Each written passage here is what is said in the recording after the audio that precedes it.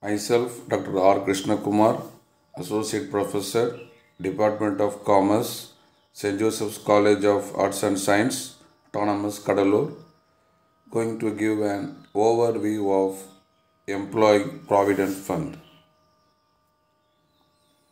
Introduction. As per preamble to the Act, the EPF Act is enacted to provide the institution of provident funds, pension fund, and deposit-linked insurance fund for the employee in factors and other establishments. The Employee Provident Fund and Miscellaneous Provision Act is a social security legislation to provide for the provident fund, family pension, and insurance to employees. Employees has to pay contribution towards the fund. Employer also pay the equal contribution.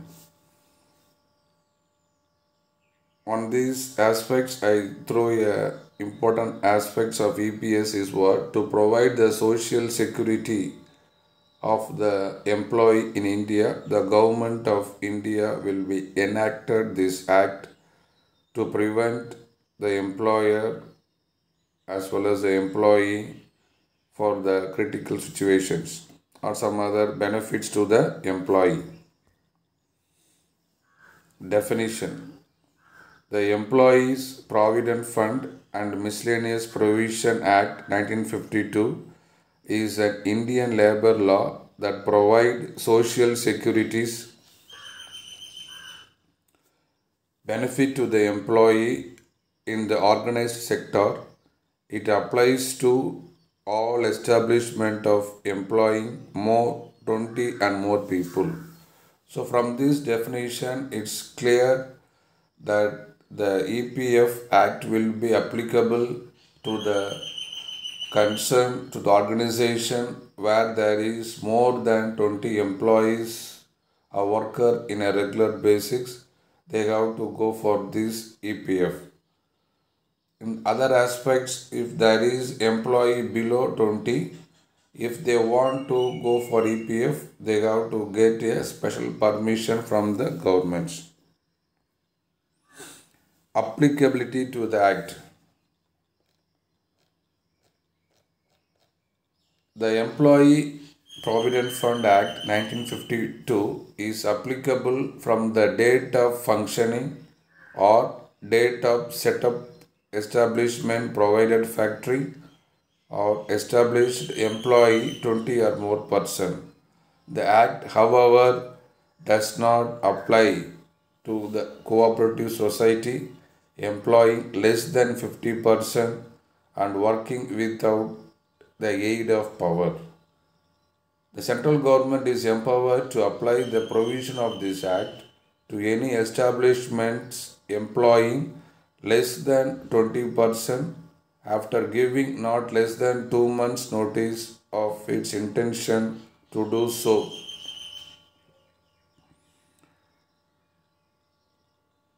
An establishment of or factory which is not otherwise coverable under this Act can be covered voluntarily with the mutual consent of this Act. So in general, as I explained in the previous slide, so this can be applicable for the person,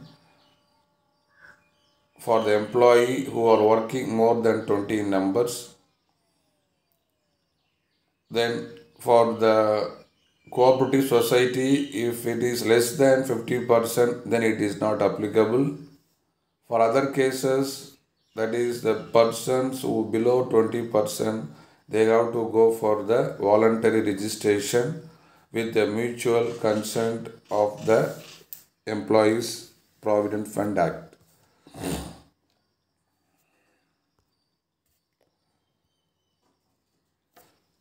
Important definitions. So here I am going to explain there are so many definitions can be given in the Employee EPF Act, but here I will focus only the most important definition, that is the meaning for appropriate government basic wages, contribution, employer and employee. Let me first define the term appropriate government. Appropriate government in relation means in relation to those establishments belonging to or under the control of the central government, or in relation to an establishment connected with a railway company, a major port, a mine or an oil field, or a controlled industry, or in relation to an establishment having departments or branches in more than one state, the central government, and in relation to any establishment, the state government. So, in general, both the central government and state government have empowered to to go for this applicability of the Employment Act. Next one, basic wages. Basic wages means all emoluments which are earned by an employee while on duty or on leave or on holiday with wages, in either cases in accordance with the terms of the contract of employment, and which are paid or payable in cash to him, but does not include the following cash value, that is the cash value of any food concession, any dearness allowances or house rent allowances, overtime allowances, bonus, commission, or any other similar allowances payable to the employee in respect of his employment or of work done in such employment. Next one, any presence may be the employer. So all these aspects will not be included in the basic wages. Contribution. Contribution means a contribution payable in respect of member under a scheme, or contribution payable in respect of an employee to whom the insurance schemes is applicable. This can be comes under section 2 subsection subsection C. Next one, important aspects, that is we shall move to the definition of employer and employee. Employer means in a relation to any establishment which is a factory, the owner or occupier of the factory, including the agent of such owner or occupier, the legal representative of a deceased owner or occupier, and where a person has been named as a manager of the factory under class F of subsection 1 of section 7 of the Factories Act 1948. The person can be so named as employer. Employee. Employee means any person who is employed for wages in any kind of work, manual or otherwise, in or in connection with the work of an establishment, and who gets his wages directly or indirectly from the employer and includes any person. So this is the important definition of the employer and employee.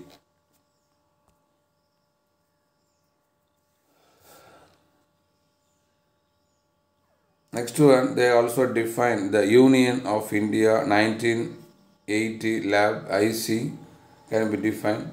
The Government of India by some notification extend the application of Act and EPF scheme to the following industries which was held that work engaged in some of the rooted manufacture, for example BD manufacture.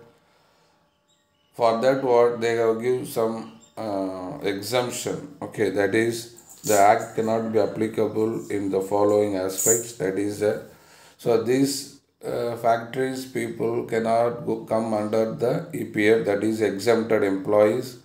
Then that means it means an employee to whom a scheme or the insurance schemes as the case may be would, but for exemption granted under section 17 have applicable. Similarly, establishment, the organization also exempted.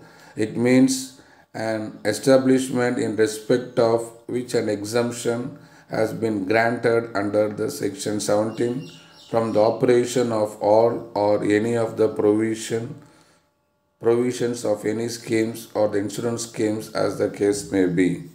Similarly, they will go for the factory, fund, insurance fund, and manufacture or manufactured process. So in these cases, they have defined some more exemption for the EPF Act.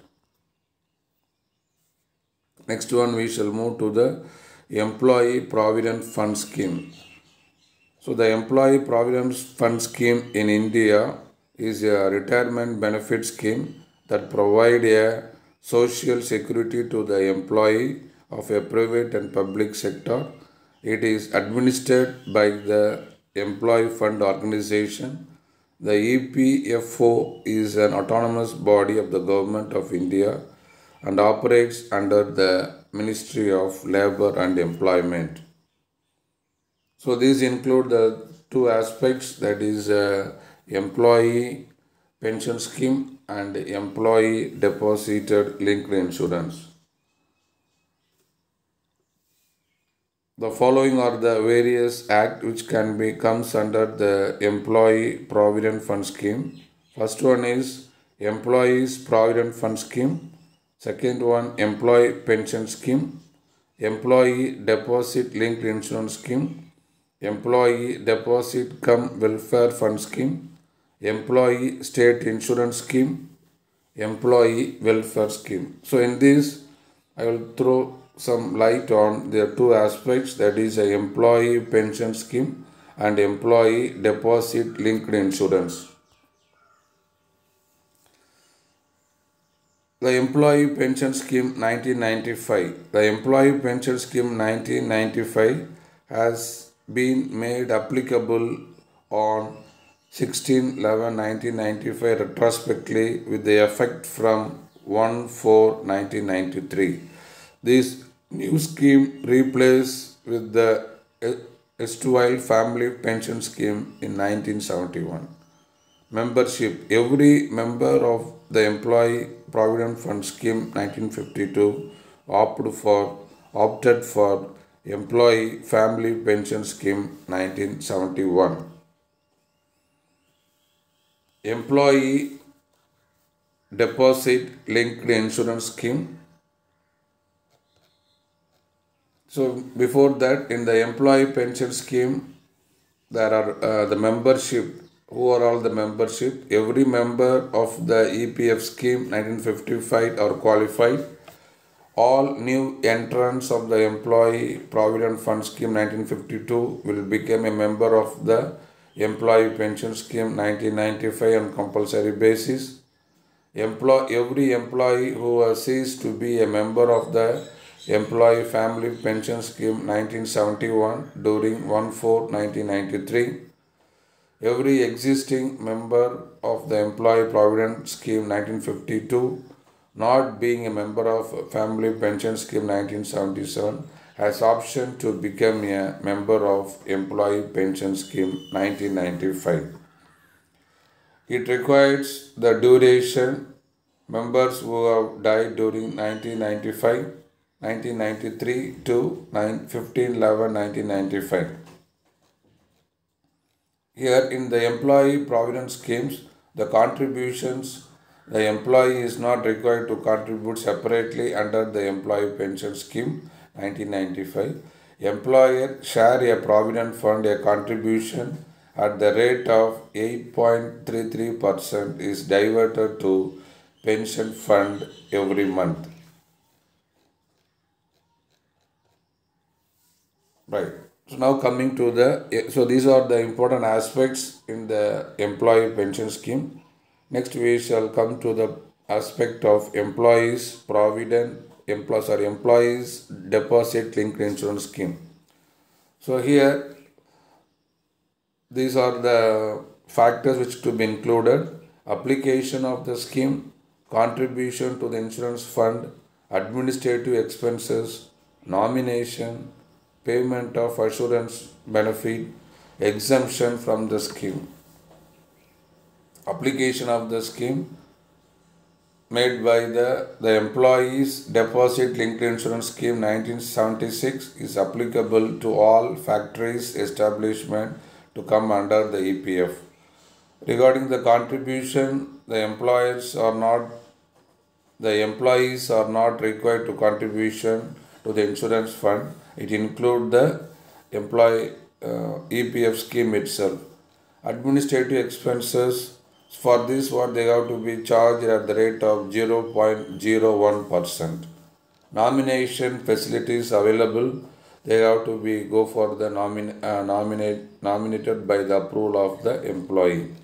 Payment assurance benefit, in case of death of a member or any amount equal to the average balances in the account of a deceased person during the preceding 12 months or a period of membership, whichever is less shall be paid to the person. Exemption from the scheme. Last one, exemption. The exemption from the scheme or the factory's establishment which has an insurance scheme confirming more benefits than those provided under the statutory schemes may be granted exemption subject to certain conditions. So these are the important aspects of the employee deposit linked insurance. With this, hope I throw your light on some of these aspects. Hope you understand. Thank you.